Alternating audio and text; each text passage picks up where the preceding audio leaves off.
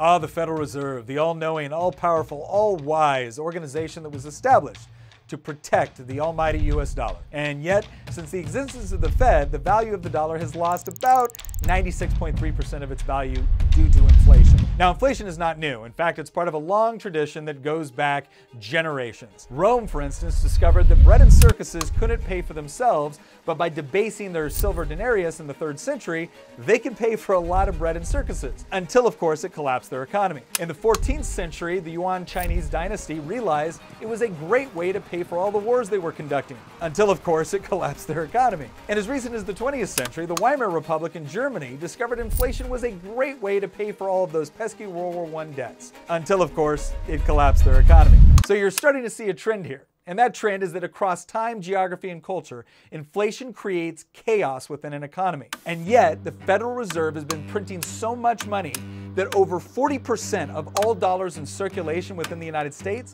have been printed in the last 20 months.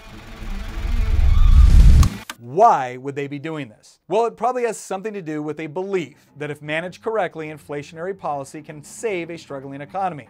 And this takes us back to October 19th, 1987. Stock markets around the world are reeling from the largest single-day financial crash in history, as both the Dow and the S&P 500 fall over 20% in a single day. And as you can imagine, everybody was screaming for somebody to do something. So Alan Greenspan, the chairman of the Federal Reserve, drastically lowered interest rates and began injecting the markets with newly printed cash. And this strategy became known as the Greenspan put.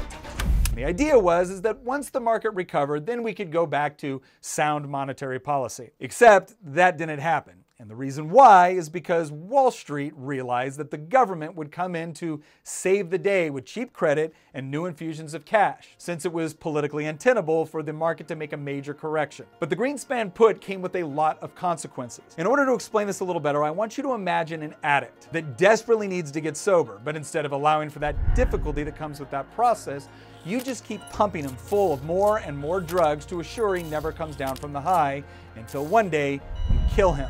Because far from softening the blow, these cash infusions and artificially low interest rates actually fuel the very bubble that brings about the next market crash, as history has shown time and time again. Now, I get it. It's tempting to believe with just the right amount of expert manipulation, you can keep your economy in a perpetual boom state. But what history has taught us is that far from saving us, devaluing a currency through inflation only encourages more bad investment, while at the same time robbing people the value of their money. And how bad can inflation get? Well, have you ever considered paying $1 trillion for a loaf of bread? Because the people of Zimbabwe have, and we talked about that in this video right here.